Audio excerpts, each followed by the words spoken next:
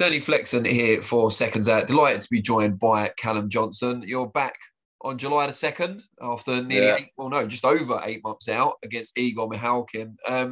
How satisfied, happy are you that you finally got a date to get back in the ring?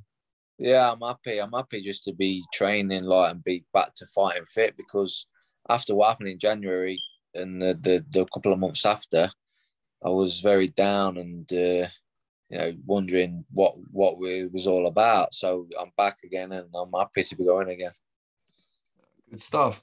Now, you were scheduled to face WBO champion Joe Smith Jr. back in January. Unfortunately, came down with a case of COVID and had to pull out. How devastating was that at the time? Because you waited a while for that second world title shot.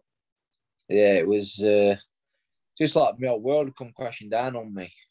Everything, I ever worked for just took away from me again. And, it's hard to deal with. It was hard to deal with, I'll be honest. But, it is what it is. I've let it go and just looking forward, because realise that looking back at what ifs and what could have beens and should have beens, don't do you any favours. So just moving on. And just the last one on that, how bad was the actual COVID itself? I know some people get really bad, some you barely know. Yeah, no, I just snotty nose. I've had it twice, and both times really just slight headache, snotty nose, and that's about it, to be honest. And you're back in, as we said, against Mihalkin. I think probably best known for his fight with Sergei Kovalev a few years ago, where they recently challenged also for the European title. What can we expect from him, do you think? But look, he's a good fighter, isn't he? He's a good fighter. He's a southpaw. He's mixed it with the very best, like you say, Kovalev, and he was competitive in them fights as well. And I think he was competitive in his last fight in the Europeans until his eye went. So, it's a tough fight. It's a tough fight. He's a world, or he's been at world level. He's a world level opponent. So, I'm expecting a tough fight, and I'll be going in expecting a tough fight. As you said, he was competitive for that European title against Mature Bodalik last time out. Is that a fight that you would have wanted maybe for this one? I know you've been linked with the European title before. Yeah, well, again, I'm not really too bothered on particular people, but we was due to fight for the European title before, wasn't we? Me and Mihalkin, before the pandemic struck. So it's like it's come around again, and obviously it's not for the European title this time, which would have been nice if it was. My goals is to try and get that shot again if I can. I've got to keep winning. I've got a tough test, in a couple of weeks. So just got to try and get through that, and hopefully, you never know, see what happens. Now, this weekend, I'm sure a fight that you'll be watching closely is between Artur Beterbiev, who you've shared a ring with previously, and Joe Smith Jr., who you were scheduled to fight in January for 3 of the 4 major belts at light heavyweight. How do you see that one panning out? I don't see no other way than a Beterbiev win. I just feel like Joe Smith, he can punch, he can fight, but just what does he do better than Beterbiev? He doesn't punch as hard, he isn't as strong, he can't box as well, nothing like, and he can't fight as well. It's as simple as that. There's always that chance. There's always that chance that he lands because he can punch. But I just don't see it happening. How do you get back to that spot to get a chance of the winner of that? You're WBO number 5 at the moment. Anthony Yarde, number 1, expected to get his shot before the end of the year. I think there's Zurdo Ramirez is in there as well. He's expected to fight Bivol for the WBA. So that frees up 2 of the spots. How do you get from, say, 3 to 1? I think just basically got to win my fights that I've got. Yarde will probably get his shot, and hopefully Frank can work his magic. That's it, isn't it? It's to get into that mandatory slot. It's going to take some doing, I suppose, over the next. I mean, it needs to happen sooner rather than later. So the way I see it, I've got to get through this fight and maybe another one. See what happens with Yarde if Yarde gets his shot, and then maybe get the crack at the winner of Yarde, and I'd say Beterbiev. I think that's who it'll be, won't it? But again, we don't know what's going to happen tomorrow, do we? So we can't really say what's going to happen next week, next month, next year, whatever. I spoke to Joe Gallagher a few weeks ago, and he was talking about the possibility of you fighting Yard. Obviously, Anthony's decided to wait out and take his title shot next rather than take a fight in the interim. Do you give him much of a chance against Beterbiev if it is him that comes through? Yeah, I think Yard's a good fighter, but it's one of them, innit, as well. You got to remember, I know myself, I'm 36 myself. Beterbiev's 36, 37 now, I think he is he? Yeah, so, you know, he's getting to them later years himself. So it depends if he's still got what he had 3 years ago, which I'm sure he will have. I feel like I have.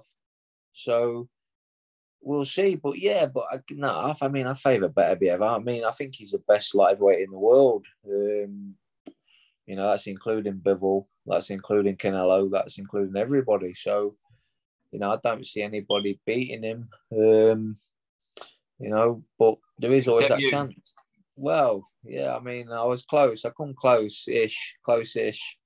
You know, if he hadn't sidewinded me in that first round, who knows? I might have had more energy and more thought process to it. But I don't know. It's all ifs, buts, wouldas, couldas, and shouldas. At the end of the day, you know, I went in there, I had a go. I certainly put him in uncomfortable positions, and he knew he was in a fight.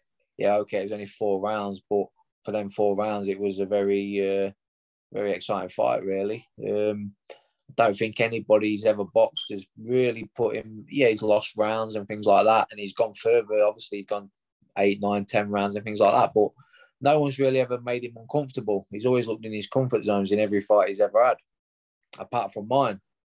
You know, so, but at the end of the day, you know, you can say all that all you want, but at the end of the day, he's still done me. So it is what it is.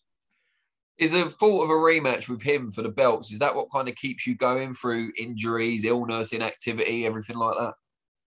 Yeah, I mean, that'd be brilliant. I mean, can you imagine that? I mean, I'm sure it's a fight that would definitely sell as well. Definitely people would be interested because, like you said, we are both like similar ages. Our first fight was a barnstormer, although it only lasted 4 rounds. It certainly captured the imagination of the boxing public, especially the American audience. They really loved it. So I'm sure they'd be interested to see it again. You know, would it be sensible for either one of us? Probably not, but it's what we do, innit? It's what we do. You've got everything to gain as well. I mean, it might not be sensible for him as a risk, but for you, 3 belts on the line by then. I mean, it's a dream shot.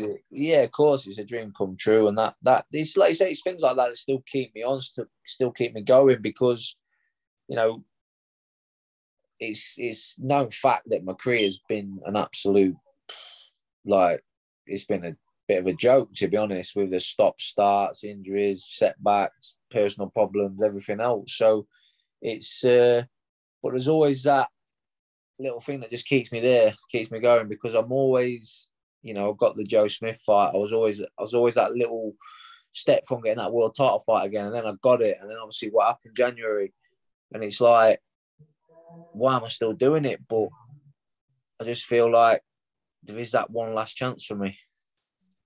Well, fingers crossed. Outside of the gym and the ring, how's everything going? How's your family? Yeah, all good, mate. All good. Everyone's sound. We're enjoying the summer. Yeah. Kids are half behaving. The older lad now is 14 next month. He thinks he runs a gaff. Oh, does he? I think he thinks he's my dad. Brilliant. Any interest in putting on the gloves? No. He does a little bit of training and things like that, and he can half whack. To be fair, he's got a bit of a natural dig on him, but he's not interested, you know. And it's one of them as well. I think to myself, thank God for that. You know what I mean? Because I know how tough the sport is, and I think, could I go through all that again, like my dad did with me, and what I've got to do and I imagine it'd be even harder as a father as well, you know, the emotions and everything else. Because I remember my dad used to get so nervous before fights, and I'd be in the change room sometimes. And I said, "What's up with you?" And he's like, "No, I'm all right." And he was shitting himself. I say, "Cheer up a bit. You're all right. It's not you that's fighting. It's me. Chill out." Yeah. But as you say, you don't really at the time. You don't understand the emotions of a father until you become a father. And like you say, now I've got a 13, 14-year-old lad, and you know, if he was to box, you know, I can imagine the nerves that I would have would be terrible. You know what I mean? And now I think back to how my dad used to be, and I think, yeah, that's why. Or maybe it's for the best then that he's going in another direction. Yeah, definitely. Great stuff, mate. Really, really appreciate your time. Looking forward to seeing you back in action as well, July the 2nd against Mihalkin. And yeah, let's catch up again after the fight.